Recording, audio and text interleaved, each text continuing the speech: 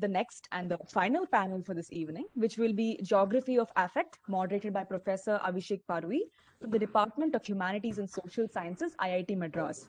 Let me now introduce the panelists for this evening. RESHMA.P.K, an MPhil scholar in English language and literature from the Institute of English, University of Kerala. She'll be speaking on her paper titled Landscaping Horror, Geography and Horror in Select Hollywood Horror Movies. The concluding panelist for this evening will be Genevieve Z. Yogaraja, a research scholar from the Department of Sociology, Shiv Nadar University, presenting her paper titled A HIV Ward as a Site of Care, Ethnographic Notes from Mizoram. Panelists will be given 15 minutes to present the paper. Those who would like to present a presentation or a paper to the audience, kindly inform your moderator and you will be given presenter access.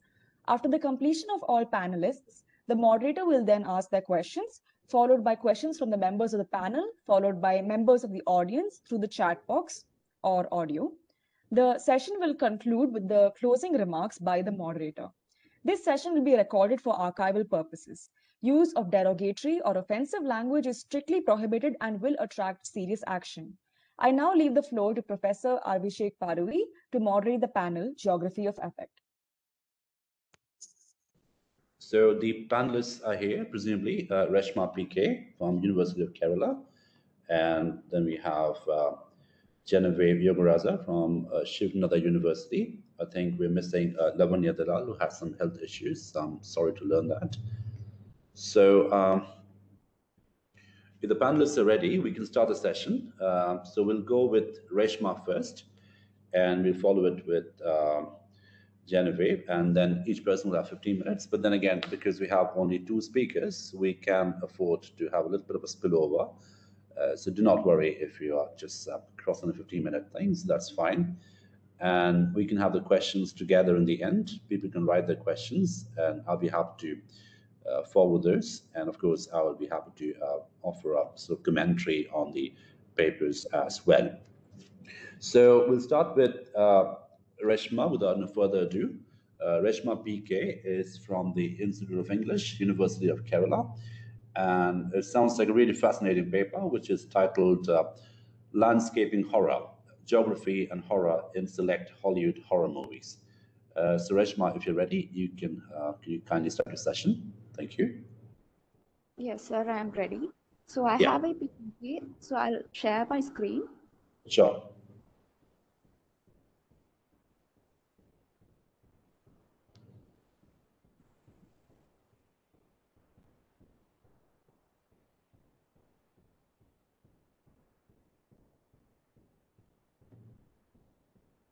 Okay, so right.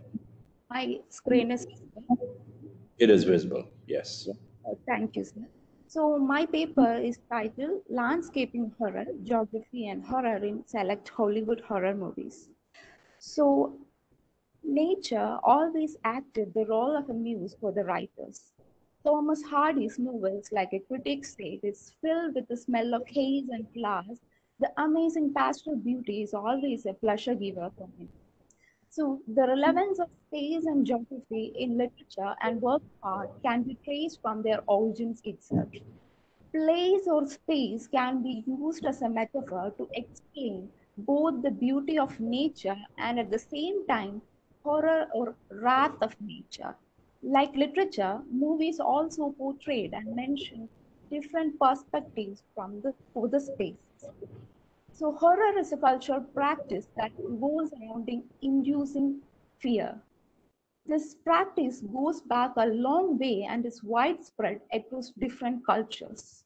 I quote, horror has been an important genre for millennia, unquote. And modern day horror movies are one reflection of this practice in popular culture.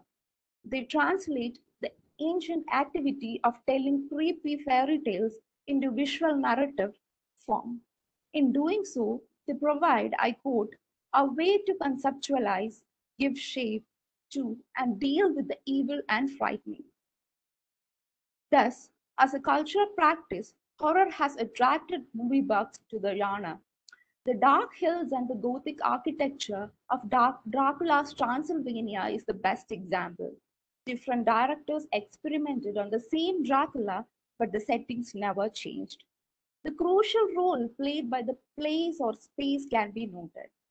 Thus, visual culture plays a huge role in spatiality.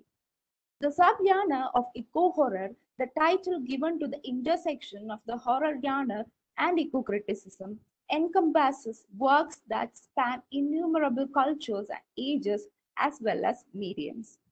Even in the last decade, the rapid expansion of technology and other means of storytelling has been met with the proliferation of horror, including eco-horror, across these new platforms. The canon of eco-horror now extends beyond novels, television shows, theater, and film to include examples found in smartphone apps, podcasts, YouTube channels, and more. Narrowing the field of comparison to the medium of feature-length films allows for a specific subset of unique individual works within this canon to be directly compared to each other without needing to engage hundreds of works from more serial-based mediums. Example, as I have already mentioned, television shows, podcasts, comics, etc. So tensions between human and non-human nature have always played a role in the horror genre.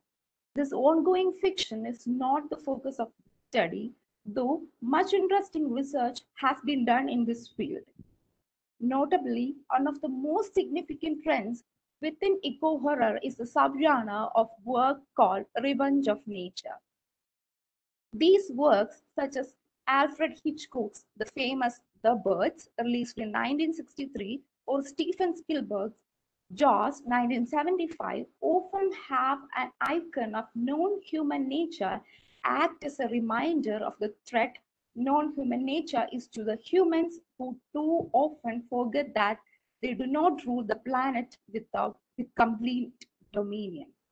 So, in this paper, I'll be looking on the idea of geography and horror in select Hollywood movies: Hills Have Eyes, 2007, Sector 7, 2011, A Quiet Place, 2018, and Pet Cemetery, 2019, and how the different places of geography invokes horror in different ways among the audience. So let's start with Hills Have Eyes. So as you all know, it was a blockbuster. So Hills Have Eyes is an American horror film sequel to The Hills Have Eyes, which was released in 2006. So the movie is set in a vast hilly land surrounded by deserts. The barren land and the silence around them foreshadows a disaster. And the setting is also peculiar that we couldn't find any other animal species, even the sound of crickets. The movie opens with a horrifying scene where the mutant hates murdering a pregnant woman. So the New Mexico desert is termed as Sector 16, where they test several nuclear bombs. The United States Department of Defense sent a military team to evacuate all other mutants, and a team of scientists are also working there, and they are installing a surveillance system.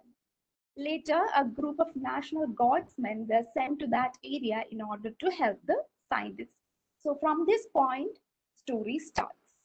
So we could only hear the hustle of wind witnessed by rocky barren hills and scorching heat. The sprawling crater filled with rusting cars is also horrifying. Later, one of the protagonists of the film, Napoleon and Amber, were asked to stay at the camp, and the others, led by Sarge, starts to search the hill. So, meanwhile, some mutants attacks them and forces them to run to the hills. So the hills in the movie plays a huge role and join with the others. Meanwhile, the mutants started to attack the others who are in the hills, and some even murdered by them. The way they attack the team is also interesting, that they use the hills as their shields. As they know every nook and corner of the hills, it's quite easy for them to hide and attack, and that's why they forces the other two to join with the others. Even though they are mutants, they use hills as their strong tool. The team brilliantly attacks them by hiding under the holes and pulling the guardsmen, and some even uses the sharp rocks to kill the men. Except one or two small bushes, we can't find anything green in the hill, and they can't hide behind any rocks because, as the title suggests, the hills are surveillance by the mutants, and they can't even climb down because then it will be easy for the mutants who are hiding inside the hills to cut down the ropes, and which eventually leads to their death. So in this slide, you can see some of the scenes from the movie, which clearly depicts the horror or the barren hills, and two characters trying to get from the hill using a rope. And later, the surviving team finds one of the scientists who is mortally wounded and explains why the mutants are attacking them. And later, Missy, another protagonist in the movie, got attacked by the mutants, and she was captured by them, and he took her to the mining caves. So again, like the hills, the mining caves also plays a crucial role in the movie. Like the hills, the mining caves are also lifeless, which is also horrifying due to its deadly silence. And like the hills, it has several confusing routes, and it's quite hard for a person to find the way out. So later, they finds a way out.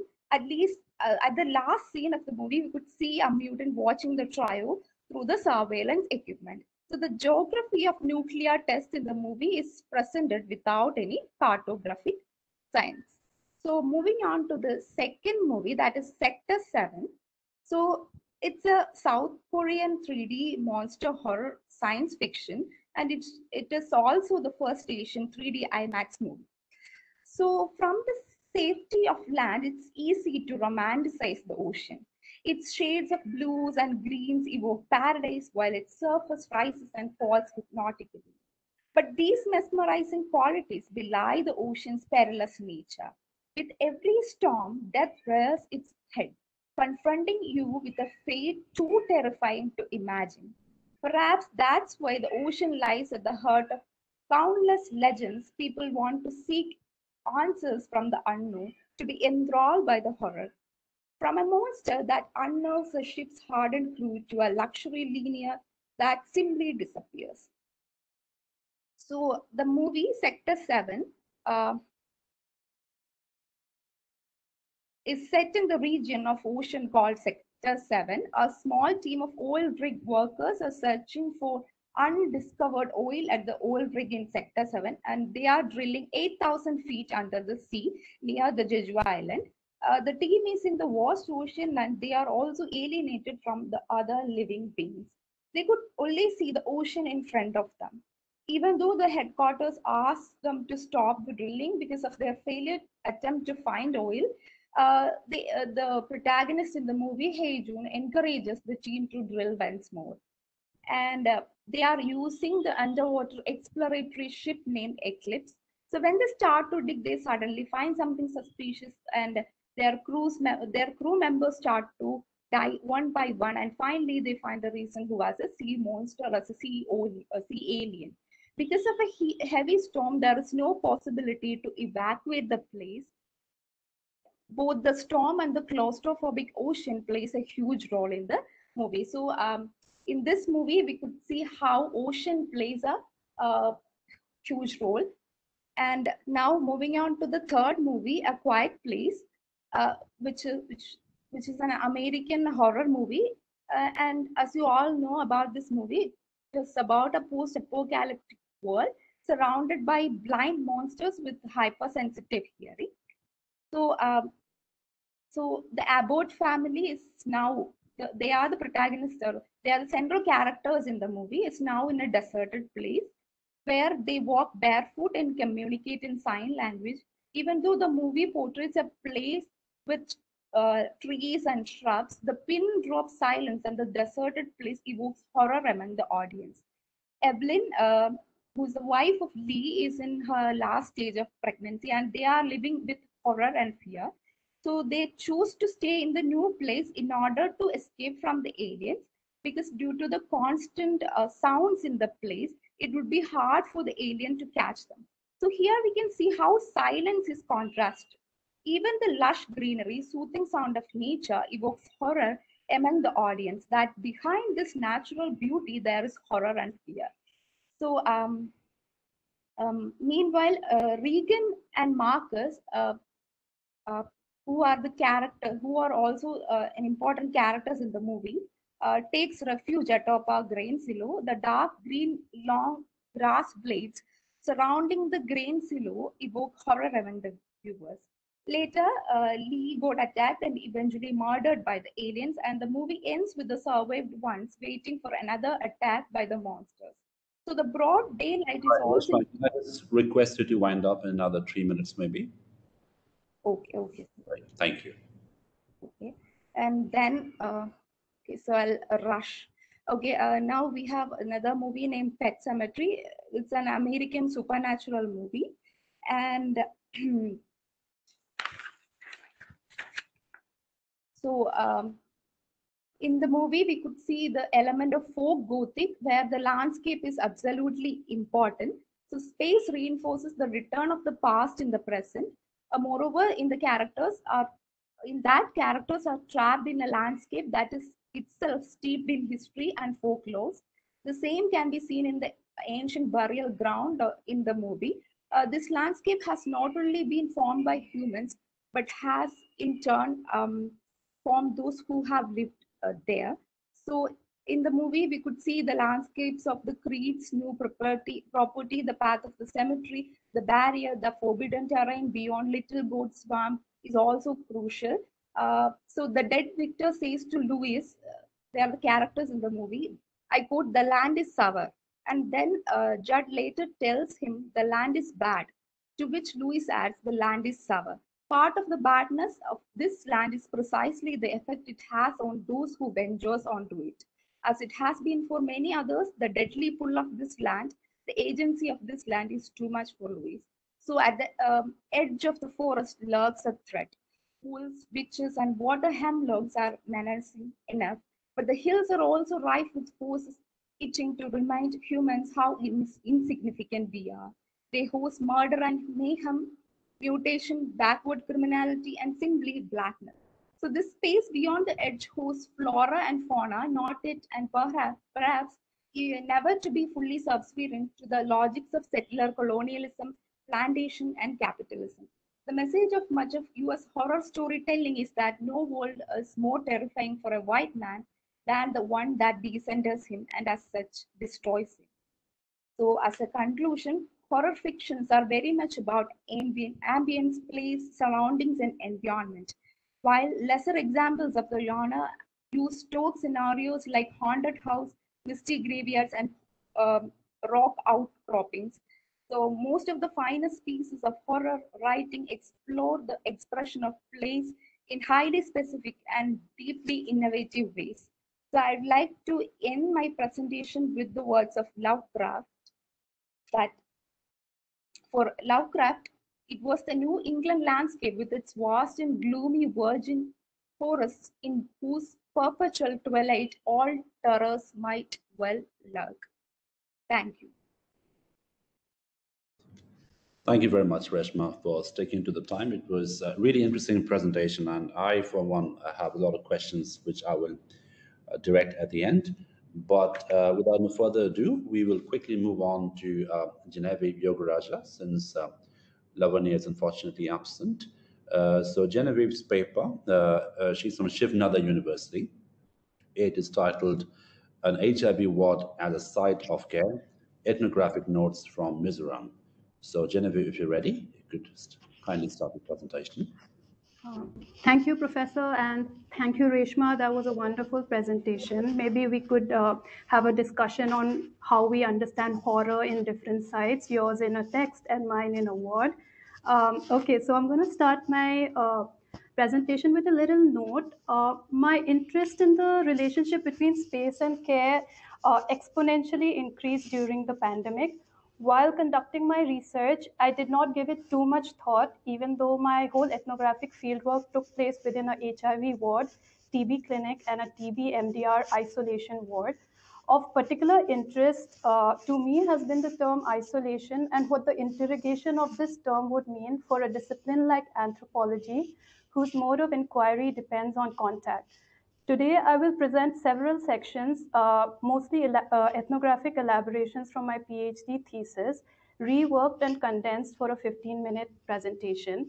I use the term ethnographic notes in my title because the first half may seem uh, really structured, but the second half is actually a transcription of my fieldwork notes from my notebook, which I have just put together without any correction. So that's also to convey a feeling of this kind of sense that I was feeling when I entered the ward in the first week of my research. How did I sense this place so that everyone gets this, what I mean by affective infrastructure, not just for the people who are there, but also people who visit, people like charity workers, humanitarian aid workers, and even researchers like me. Okay, so I'm just going to start. The backdrop, field sites, and method. My research project explores the everyday practices of giving and receiving HIV treatment and care in the context of historical and ongoing mission encounters, bureaucratization and pharmaceuticalization of care, declining state funding for HIV/AIDS program, and the role of church and community in HIV treatment and care in Mizoram. For this study, I chose Mizoram as a privileged site for ethnography. Besides being my home, Mizoram has the highest HIV and cancer burden in India. This is in relation to the population. Additionally, the state is the epicenter for India's opioid epidemic. Mizoram shares a 510-kilometer long porous international border with Myanmar, the world's second largest producer of opium. This makes Mizoram the first stop for heroin trade out of the region. The heroin trade saw a steep rise when alcohol prohibition was imposed in the state. From 1997 to 2014, Mizoram had a total ban on alcohol pushed by local churches and the Young Mizo Association. The state officials, community leaders, and healthcare providers that I interacted with believe that the ban on alcohol led to local dealers switching from alcohol to heroin. It is in this backdrop of multiple epidemics, healthcare crises, and moral panic in a state with a predominantly Christian population that my research project took shape. For this research, conducted between April to June 2016 and October 2016 to July 2018, I was granted privileged access to a mission. This is a Christian mission hospital in Aizawl, the capital of Mizoram. Since HIV treatment and care continuum is an expansive field, it can be a challenge deciding where to begin, how to delimit, and where to anchor one's research. HIV care can be situated anywhere in the hospital, the clinic, the hospice, a community-based organization, advocacy groups, or at home. I decided to anchor my research where treatment is obvious, a clinical ward. This ward is called care home. In this study, the terms ward, clinic, and hospice will be used interchangeably due to the unique position that care home occupies. As an extension of a mission hospital, care home is classified as a ward. This is administratively, it's classified as a ward. Patients begin their admission process in the main hospital complex. The service that care home provides is described as hospice care. The ward also serves as a clinic for outpatients. It also functions as a home for patients shuffling between different hospitals, rehab centers, and prison. Care home is a hub of care and coordination among different sites, private and public hospitals, integrated counseling and testing centers, antiretroviral therapy centers, TB clinics, community-based organizations like the Young Mizo Association, which is the largest NGO in the state, prisons, juvenile correctional homes, halfway homes, rehab centers, faith-based NGOs, and individual families running foster homes and other wards in the main hospital complex. And it remains the center of HIV care in Mizoram, mainly because it offers free hospice service. The free service includes bed, food, first X-ray test, medicines for opportunistic infections, and counseling sessions. There were other unofficial transactions that were not categorized as free service. These were gifts, of course. For example, paying for patients' cab fare, buying relatively inexpensive medicines for patients that were not covered under the care home free service. The team at care home is under the supervision of two charismatic doctors who were working towards bringing together biomedicine, advocacy, and palliative care. As a hub that connects various sites of care on one hand, and then as an extension of a mission hospital on the other, care home becomes a productive site to understand how different discourses, institutions, and practices come together to address the healthcare crises in Mizoram. Now, a little bit about care and its contradictions or the paradox that are built into care itself. To conceptualize everyday care at a site like care home, this paper brings together anthropological literature on the everyday. This understanding of everyday I borrow from Veena Das, and hospital infrastructure. It proposes that we understand sites of biomedical and palliative care as affective infrastructure, where daily interactions within the ward are not only marked by schedules, routine, habits, heterogeneity, but also by hope, doubt, fear, frustration, compassion, forgiveness, suspicion, failure, uncertainty, rumors, etc.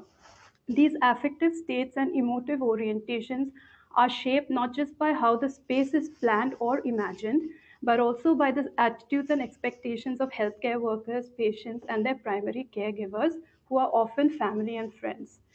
The paper will elaborate on how care is constituted within the space and what are the contradictions built into this kind of care. I worked this out through ethnographic descriptions of how this place is named and classified, the logic of care, the floor plan, and how patients are classified and placed, and the material semiotic practices in the ward. Furthermore, by examining contradictions built into care itself, I will show how everyday care oscillates between quote unquote hard biomedical protocols and quote unquote soft compassionate mode, making it difficult to effectively implement safety protocols and classify transgressive actions as negligence or non-compliance. Okay, so stepping into the ward, naming and classifying the space. For administrative purposes, care home is classified as one of the wards within the mission hospital. Having the word home in its name means that care home is also considered a halfway home, a refuge by many patients who are abandoned by or estranged from their families. Care home functions like a hospital ward, a hospice, and a home. The classification of a space into hospital ward, hospice, or home points us towards what is to be expected. It also shapes how rules and regulations are enforced. For instance, when compared to the main hospital complex and its different wards, care home as a home has relatively flexible rules for visitors. The visiting hours are not restrictive, and visitors do not have to sign in. I should also add here, which I have not added in the paper that I submitted, that even the things they carry in are not regulated. So they're not checked, while in the main hospital complex, things are checked, they go through security checks. In the main hospital complex, the entrance to the different wings, laboratories, private cabins are controlled, and guards are stationed at each entrance. The logic of care at this place, care at care home is an assemblage of biomedicine, palliative care, and compassion associated with Christian charity. The compassionate mode of care promotes touch and proximity, while the biomedical mode insists on maintaining distance through the wearing of masks, washing of hands, disinfecting clothes, etc. Aware that people living with HIV and TB patients almost always experience social stigma, the care staff were often very careful and sometimes a little conscious about enforcing safety protocols. They would often discuss, how to tell patients to wear masks so that they don't think that it's them who could infect them, but they're also prone to lots of infections because of the conditions that they have to live with. Floor plan of care home. Within its compound, the Mission Hospital has two care centers dedicated to alcohol rehab and HIV/AIDS care, respectively. The care centers emerged and expanded when Mizoram started recording high rates of drug and alcohol addiction and HIV cases in the mid-1990s. Founded in 2004, care home is so it's officially classified as a care center. What's surprising is that in the church documents, it's classified as a care center. In the hospital records, it's classified as a ward. Uh, Care home, unlike other wards, is located away from the physical congestion of the main hospital complex. Situated on a hillside, care home is barely visible from the main road. It is quite less populated and less busy compared to the bustling main hospital complex. I mean, this separation from the main hospital complex already conjures up images of a hospital located on a distant island. The new care home is a 4-year-old, 2-storied concrete building which is divided into 2 general wards referred to as dormitories and single bed cabins, also called isolation ward. The cabins are reserved for critical cases, which is end of life care, and HIV, TB, or TB MDR patients. The 2 8-bedded dormitories and 12 single bed cabins, 8 for adults and 4 for pediatric patients, are spread across 2 floors. The ground floor is for male patients and the second for female patients. Patients are encouraged to stay in the dormitories. On inquiring why they encourage this, one of the nurses responded, "It's good to be with other patients who are going through the same thing. Once they are able to talk about their condition to a fellow patient, it becomes easier for them to do the same outside the ward."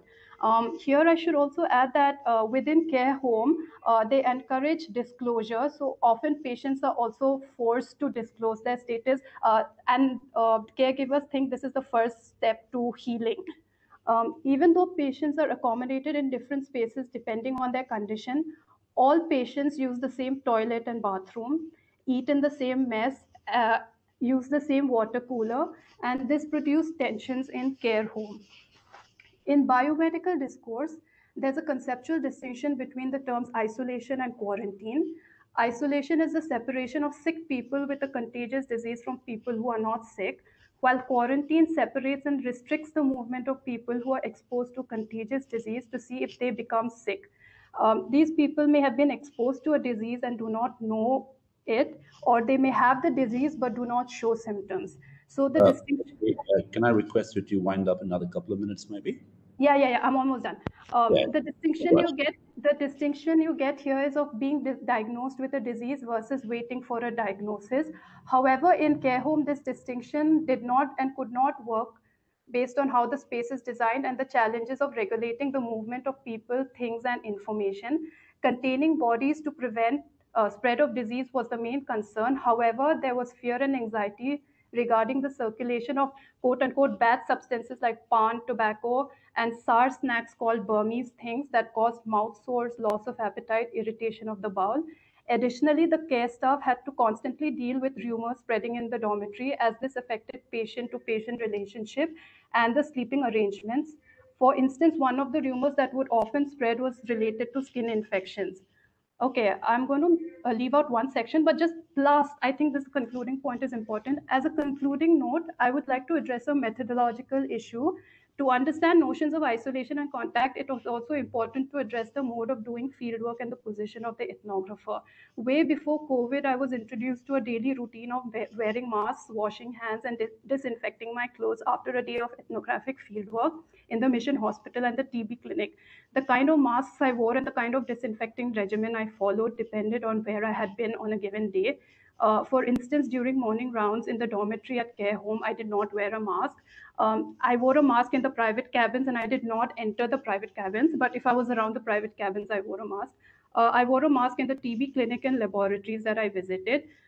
This posed certain challenges when it came to interacting with HIV, TB, and TB MDR patients, their caregivers, and visitors. Just like my interlocutors, I found myself feeling conscious about wearing a mask while interviewing patients and their relatives. The mask became a barrier many times since a smile to establish connection became impossible and my voice was often muffled.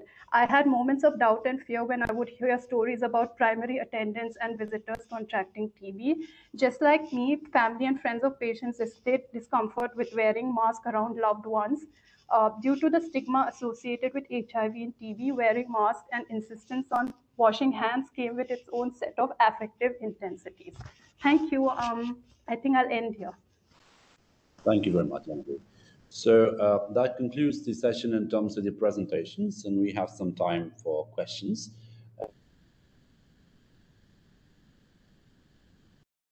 Arranging it this way. There seems to be a very interesting dialogic relationship between Reshma's paper and Genevieve's paper in terms of how the entire ontology of spatiality or the experience of spatiality is also already temporal in quality, right? So there's sort of space and time operate in a sort of continuum-like way. So spatiality and temporality sort of club together in ways which are mappable and sometimes unmappable. And I think both papers were discussing at a fundamental theoretical level the sort of the play between mappability and unmappability, and that's where the notion of tactility comes in, the notion of care comes in, the notion of estrangement comes in, because if you look at the ontology of horror cinema, I mean, what happens in horror cinema is a production of strangeness, and the better the film is, the production of strangeness will be better. So it's but literally, I mean, the supernatural is really a production of the uncanny, something that is happening outside of the known space. Do we have any questions in the chat box? Or is anyone who would like to ask a question to any of the two speakers? I have a couple of questions, but I'll reserve that for the end. So the floor is now open for questions, if anyone would direct it to either Reshma or Genevieve.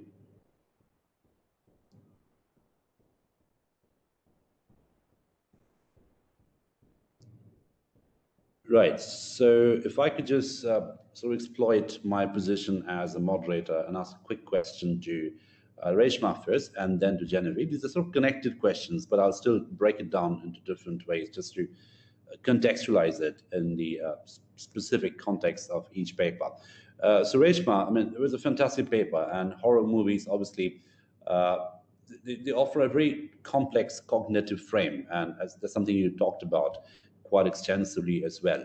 And of course, spatiality is a very important factor in horror movies because, the whole production of strangeness in horror cinema is how the known and the mappable space suddenly becomes unmappable, right? Or if you sort of use a more Freudian vocabulary, the sudden production of the uncanny or the unhomely.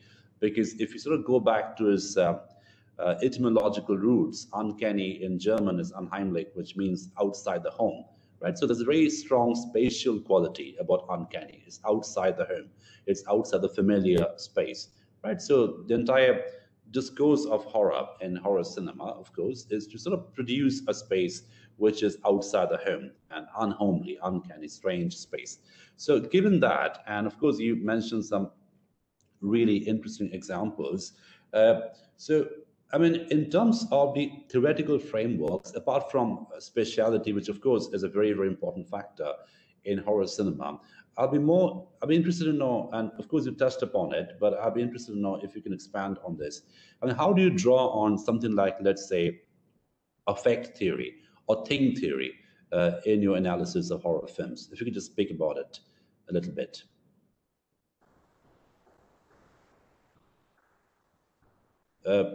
Are you?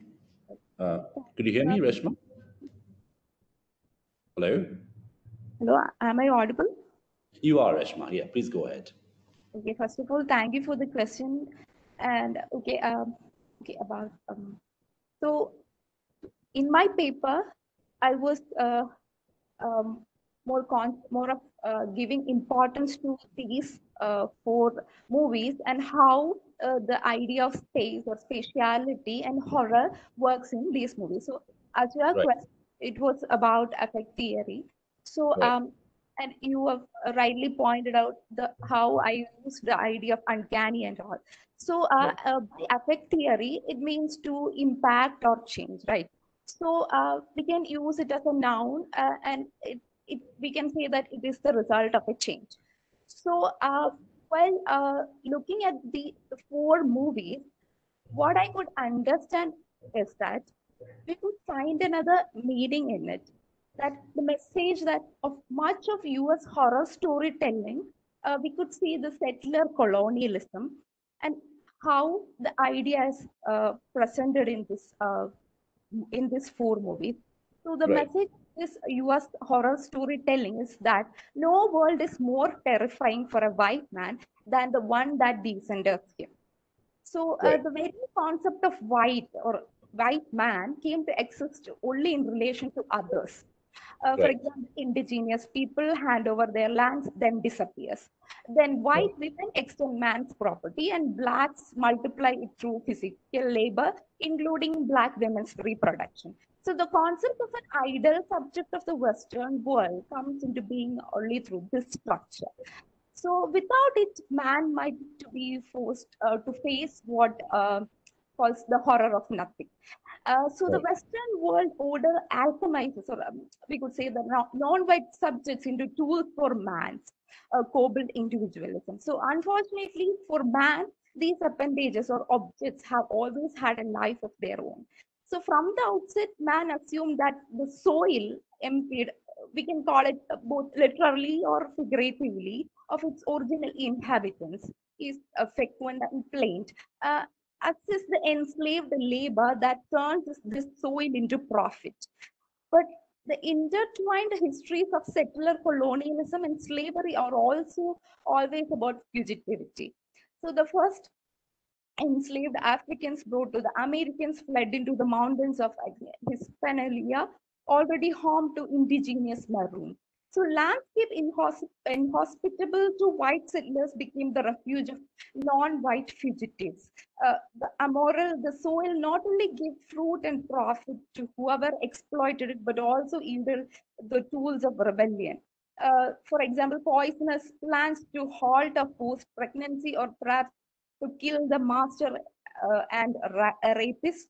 And herbs to heal wounds inflicted through work and punishment, and zombies to turn against humans. So, soil from one perspective and sheltering from another emerges as a central trope. And I think we can easily connect this idea with what you have already mentioned with affect theory, and specifically with the help of these 4 movies.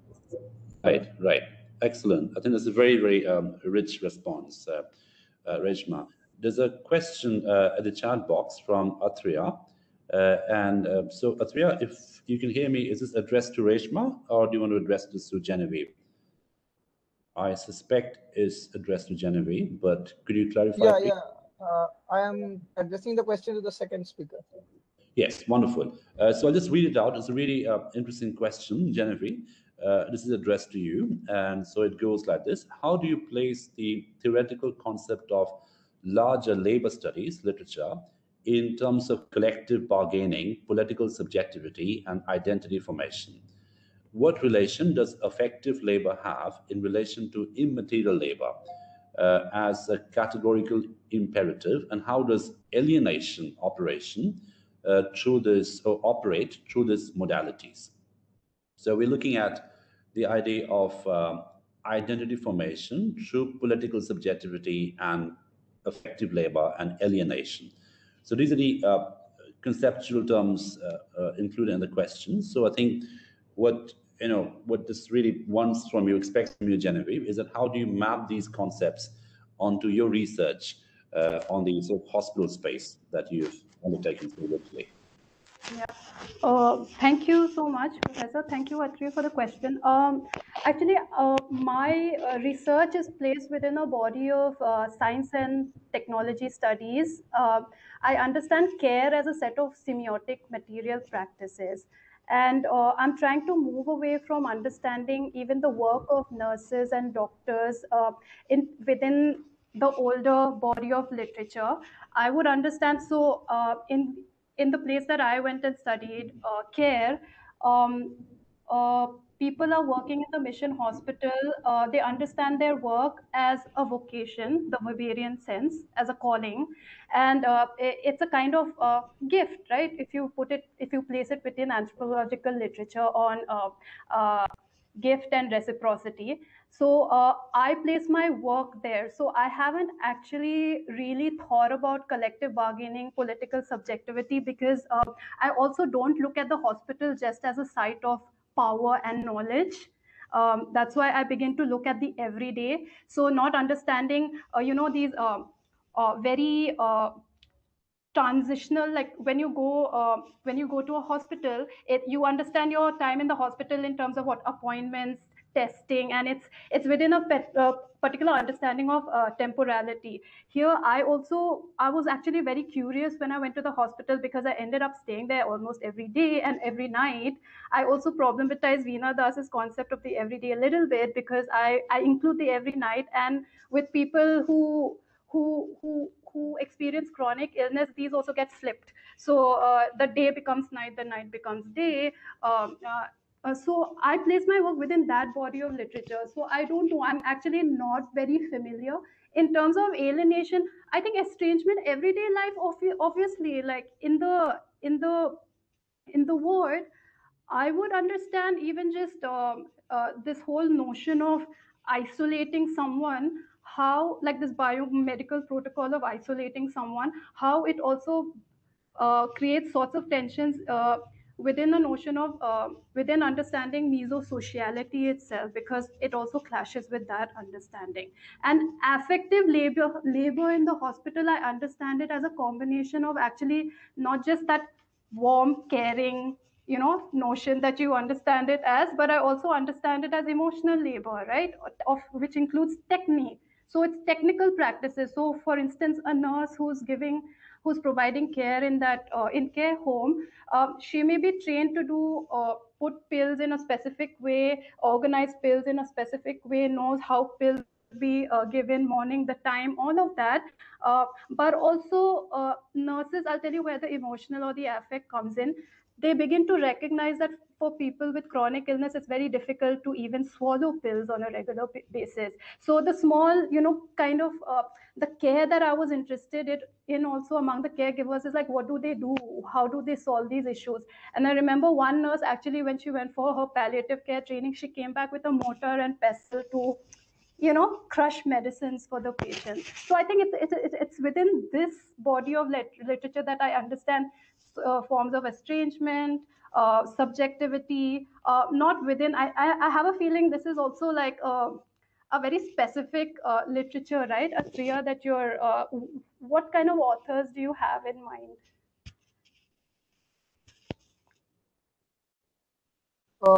If I would just like to comment about the authors, I have Negri and Hutt in mind, and the concept of immaterial labor, and also the concept of effective labor, which has been later extended by many scholars.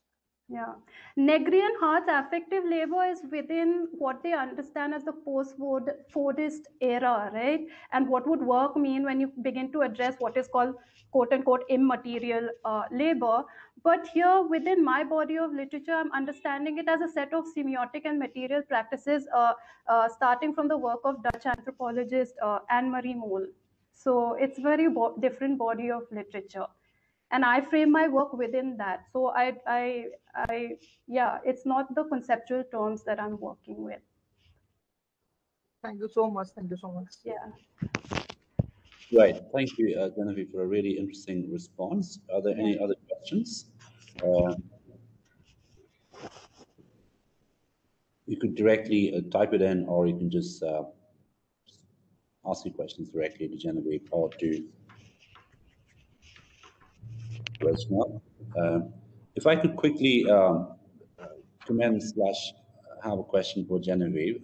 It's a really interesting concept, because if I understand it correctly, you're also looking at this very Quixotean quality of the hospital. It's not just a place for estrangement. It's not just a place for alienation.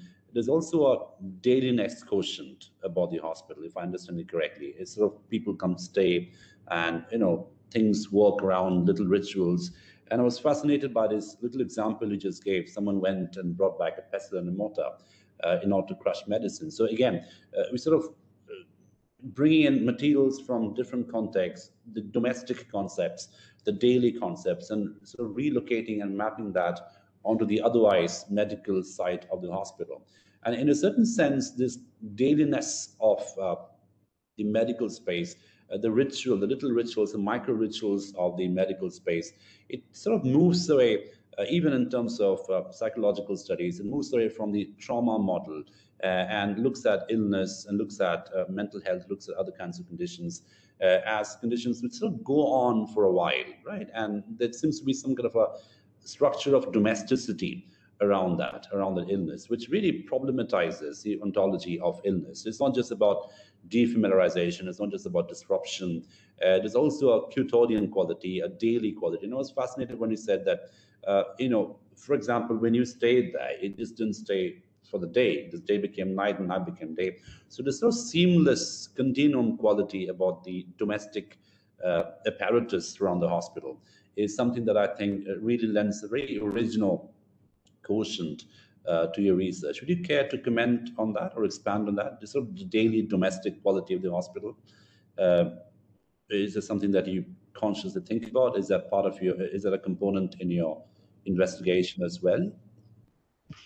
Oh, thank you so much for asking that question. Actually, I was hoping someone would ask me the dailiness because it's an obsession. I'm also obsessed with Veena Das's work. So the dailiness quality, I initially when I went there, I was also really fascinated by how the mess worked. And also, I should also add the care workers in that space, they use putative kin terms to address each other, unlike the main hospital complex where a male authority figure would be called sir, or poo, a Mizo term, poo, which is used for older authority figures. But within care home, people were calling each other uncle, auntie, all the Mizo kinship terms for how a domestic space would operate. And that was also one of the things that I found very interesting. So even patients didn't call the senior doctor this and that. They called him Pa. Pa is a term used for maternal uncle. That is also what I found. So if you want to begin to understand like the hospital as a domestic space, I think it's very nice to begin to think what kind of terms they use to address each other to make it more domestic. This was one of the things that really fascinated me. Secondly was how the mess worked. It was like a home kitchen, even how people prepared food. The lady who was cooking actually put in so much effort, even in just selecting vegetables that she would be cooking for the patient, what would be good. And then she would also keep tab of what patients didn't like and dislikes and likes, which I found was remarkable. And these are the kinds of what Atriya would say, affective labor, no one needs to know. It's like it needs to even do, right? It's a place of work. You just go and do what you want to do. But here, I think there's this conscious effort to really care, and I don't want to romanticize it. Obviously, there are also bad sides of all of this. When it comes to can you not use your gloves to touch certain things when you're preparing food, or do you need to wear gloves to prepare certain foods for patients whose immune system have completely collapsed? So those are also tensions. I'm aware of those tensions too. But this dailiness, even regarding spending time. So when I went during the day, one of my challenges was also not being able to interact with many patients because they would sleep during the day. Because these are also patients. So one of the effects of pharmaceutical drugs is sleeplessness, night horror, night terrors. And if you're not sleeping throughout the night, you're sleeping throughout the day. And this also posed certain challenges. Also, I couldn't interview lots of patients because they were always they had like they were under medication, and ethical norms don't allow you to interact with patients when they're I would also so doctors or their family members would speak on behalf of them. So that was one of the other things. I actually Professor, I found your when you mentioned this strangeness quality, I think in my work what comes out is this play of strangeness and familiarity. And and in my work, I actually am very interested in George Zimmel's understanding of the stranger. What does he say? It's the stranger who comes today to stay tomorrow. And this is precisely what patients are in that space. These are some of the small examples. I mean, if anybody wants to know more, I'm more than happy. I mean, I could go on forever to explain them. No, it's fascinating because I think this is a very original and sort of innovative lens. Because on the one hand, you're looking at obviously people are sick and require medical attention. So there is that disruptive quality in the body, in the system, and that's the reason why they're there in the first place. But at the same time, as you very correctly pointed out, there's this whole structure of familiarity and kinship and touch and intimacy. So in a way, it's a very interesting interplay of intimacy and alienation, intimacy and estrangement, right? And as you cite examples, the kitchen operates like a domestic kitchen. The utensils are sort of non-medical in quality. So they have the pestle and the mortar. And I can't get over that. That's such a fascinating example. Bringing in the pestle and the mortar to crush tablets. I mean, that's brilliant, really. But I was just thinking, because I'm an old-fashioned literary person, I teach literature. There's an extreme example of... One second. There's an extreme example of this. It's sort of dark humorous as well, where we have a soldier's ward. This setting is sort of Second World War-ish, and we have PTSD veterans, come back from different parts during the Second World War, American soldiers. And the entire ontology of the medical space becomes not just normal, it becomes funny and humorous in a very, what should I say, in a very morbid way. So it's almost like gallows humor. So people are dying, but there's a domesticity to it. Breakfast is going on, people are reading newspapers, that goes on parallel to the accidents and the interventions and interruptions. And the novel is Catch-22 by Joseph Heller. I do recommend it if you haven't read it. It's a very extreme postmodern, dark, humorous example. But I think it's trying to show something that you are working on at an ethnographic level, the dailiness of horror, the dailiness of trauma. So, these people are so numb, these people are so used to this, that they invent some rituals around which they can maintain and manufacture some kind of a tutorial daily quality. But I think this kind of research is really, really original and interesting. I think Atreya has a question. You can directly ask Atreya if you would like to. I just don't have a question. Since Genevieve mentioned about science and technology studies, I would just like to ask you, and the everyday too, regarding Michel Foucault's understanding of the birth of the clinic, where he talks about the medical gaze and how doctors and the body of the patient were separated, and scientists portrayed as sages in the modernistic era.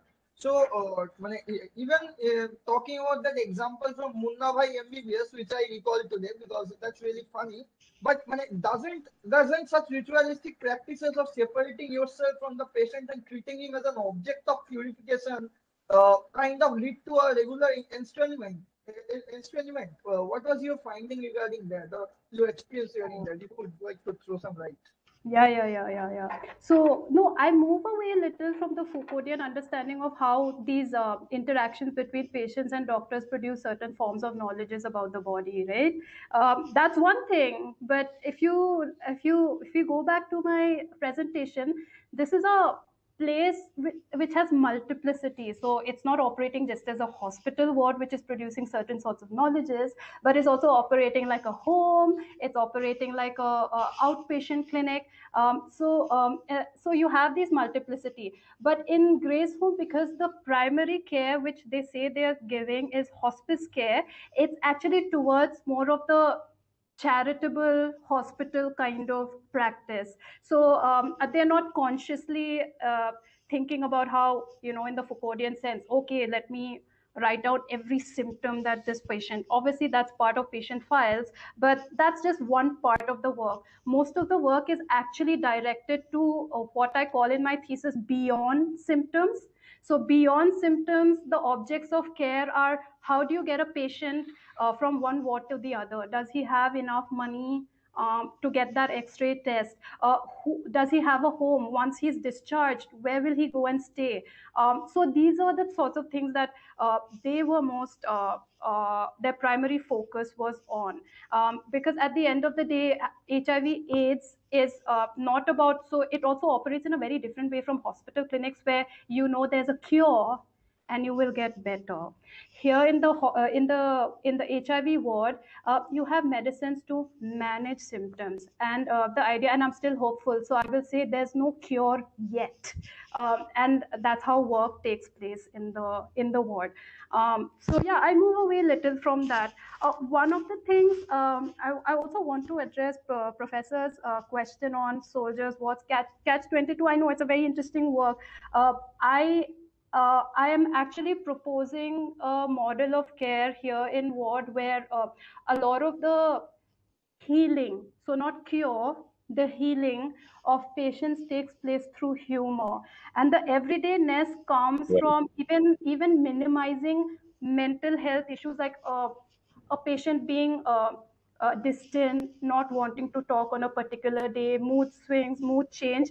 You know how they domesticate it. They're domesticated by teasing them and saying, stop sulking, you'll get better, you know, that kind of thing also happens. So they domesticate, and this is not to undermine, but I think it's one way in which these two doctors are also advocating a very specific kind of care where you try to not make a big deal out of it. You know, you have to, like, once you get out of this ward, you'll have to deal with it on a daily basis anyway, so let's figure out how to do this. And they start by laughing and joking first of all, so that patients are comfortable to talk about their conditions.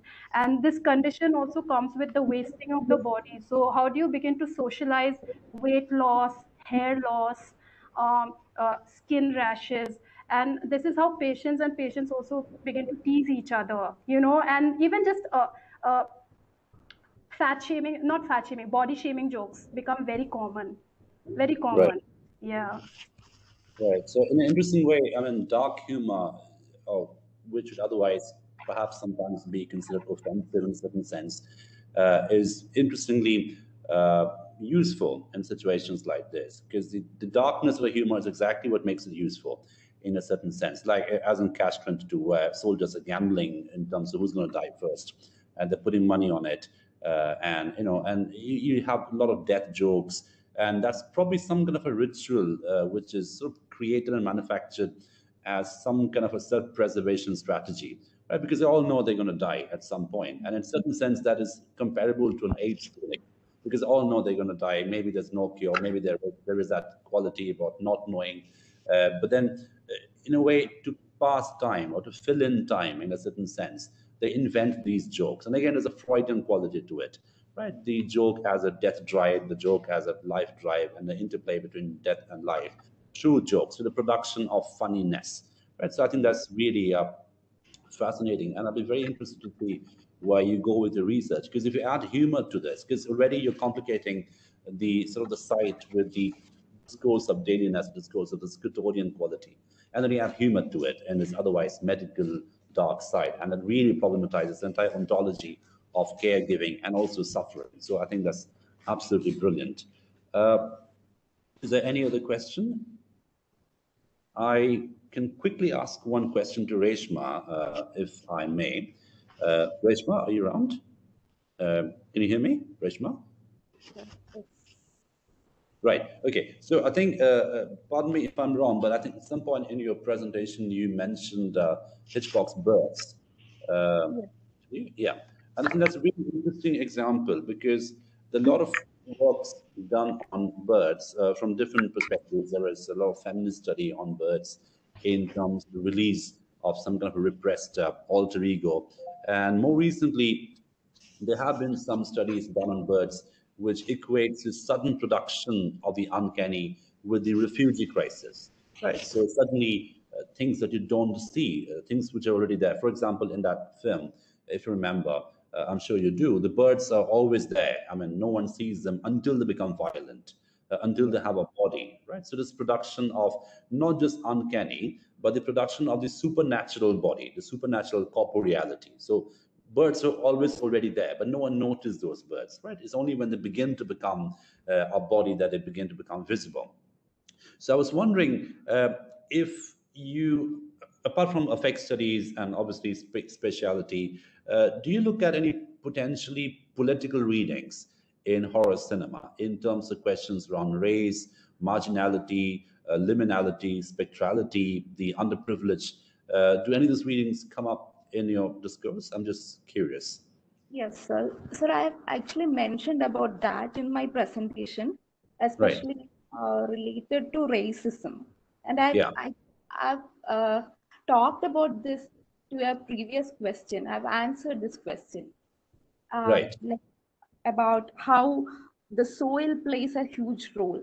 Like the white settlers become the refuge of non-white fugitives. And so the soil, as in the movie Pet Cemetery, we could see how the dead victor, who is a black, who says that the land is sour. Right. And, which is also a representation of how, he talks about the ancient burial ground in the movie Pet Cemetery. So we could see how white and non-white, the contrast between white and non-white, as you have rightly pointed.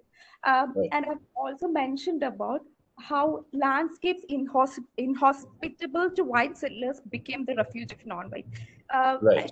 For some examples, like how the soil becomes, or it becomes the tool of rebellion. Like I've mentioned earlier, the poisonous plants to halt a forced pregnancy, or perhaps to kill the master and rapist, and herbs to heal wounds inflicted through work and punishment, and zombies to run against humans. So soil becomes a central trope from one perspective to another, like from sheltering to another, like that.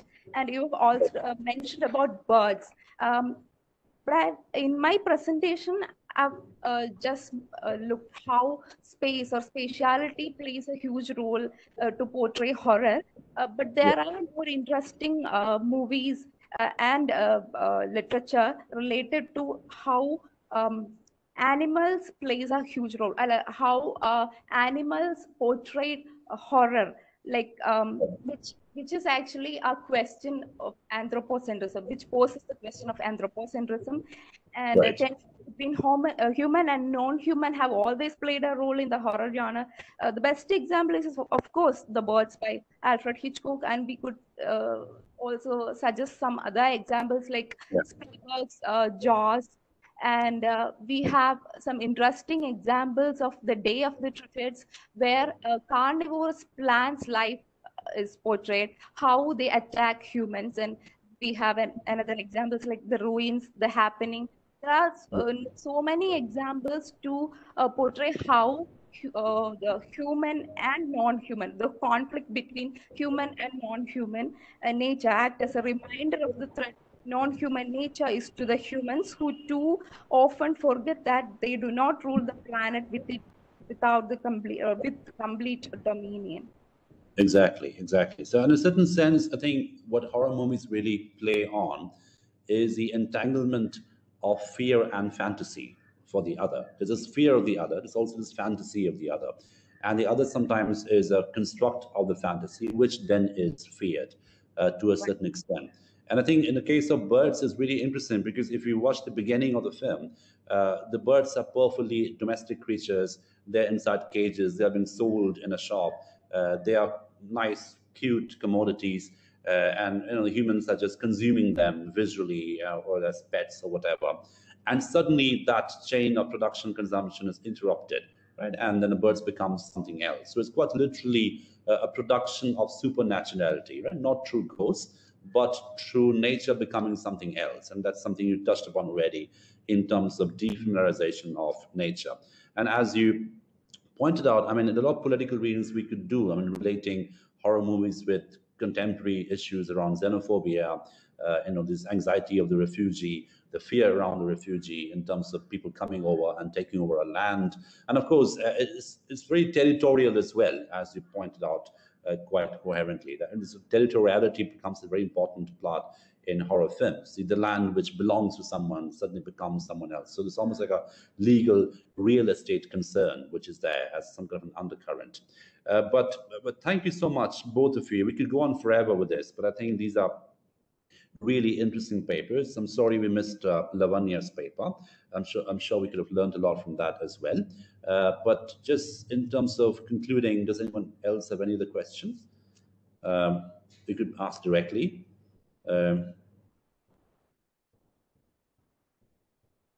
Atreya has a question in terms of how to locate the character of the Joker as a contributory figure. Do you want to address this to Reshma, or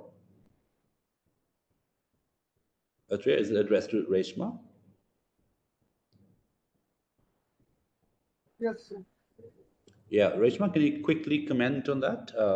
We're probably running out of time, but can you sort of have a quick response to the location of the Joker in horror films. You know, that kind of a clown figure who's also evil and perhaps ghostly as well. Thank you for the question, Apriya. So, yeah, uh, like I've already mentioned, how the marginalized ones are portrayed, or they are portrayed with the help of horror. Joker is also a movie. Like Joker, we have I think an umpteen number of films that portray how the marginalized one start to speak against the superior ones, or precisely saying the non-white speaking to the white and the marginalized speaking to the superior one. So we have a number of films like Joker. I think a movie named It, which also deals with how a Joker was marginalized, how he started to retreat. And yeah, I think it can be viewed with the help of how marginalization affects the people and all, how they talk back. Right. Does anyone have any other question?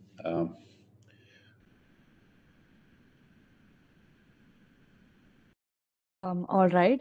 Thank you, Professor Parui, Reshma, and Genevieve for that interesting session. We also thank the audience for their questions.